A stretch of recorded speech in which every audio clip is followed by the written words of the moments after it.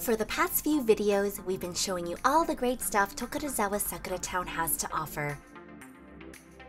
But we also want to show you 4 more fun places within reachable distance worth noting down for your visit.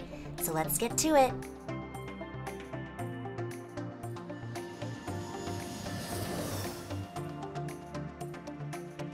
Tokorozawa Aviation Museum is for you aviation buffs.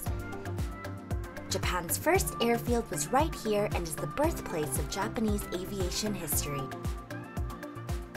The main exhibit area is where all the aircraft are, including helis, light planes, and gliders, all kept in good condition. Some exhibits on the showroom floor have open cockpits for up-close inspection. For kids, there's a flight lab area for some hands-on learning, using aircraft models like how wind affects flight stability to learning basic helicopter maneuvers and more. On the second floor, there's a digital flight simulator which lets you practice your piloting skills. Seibuen Amusement Park is great for a family day out.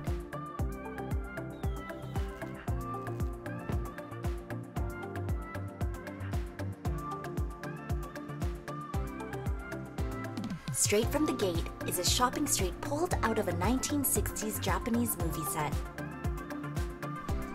There's spontaneous live street shows and performances throughout the day, which the audience can participate in and won't require much Japanese to understand and enjoy. There's lots of props for fun photo opportunities, and friendly staff posing as shop owners that interact with you. Kiddie rides of carnival classics like the jet coaster or Red Baron type rides will bring the thrill-seeking spirit out of the little ones. And then there's a 4D Godzilla ride, which thrusts you into a fierce battle between Godzilla and King Ghidorah, using motion, wind, and mist spray for a surreal experience.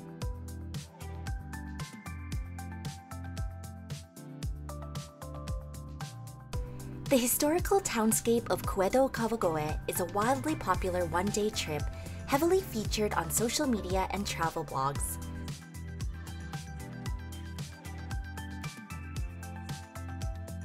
A trip out to Kawagoe is a trip back in time to the Edo period between 1603 to 1867.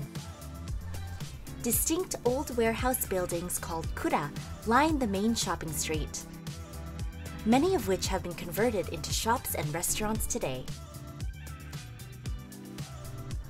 Off the main street is a maze of stone-paved back streets with even more shops, cafes, and street food nested within for your exploration. If you want to look the part, you can rent a kimono from a rental shop in the area.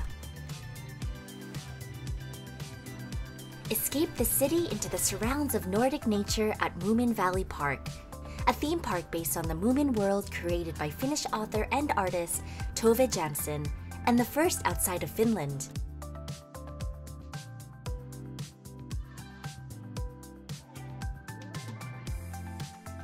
Visit the iconic Moomin house to see faithful recreations of the characters' dwellings. Dance and sing along to the outdoor theater shows, and learn more about Moomin history at the exhibition facility Kokumus, including the character's development and about the author herself. Lastly, there's also an outdoor playground at the top of Lonely Mountain for the kids to unwind. When you're ready to head back, jump on the zip line for a scenic detour over the lake back to the park entrance. That wraps up this video. We hope these suggestions have sparked some travel ideas that will help fill your itinerary for your next visit to Japan. Definitely let us know if you went and how it was in the comments.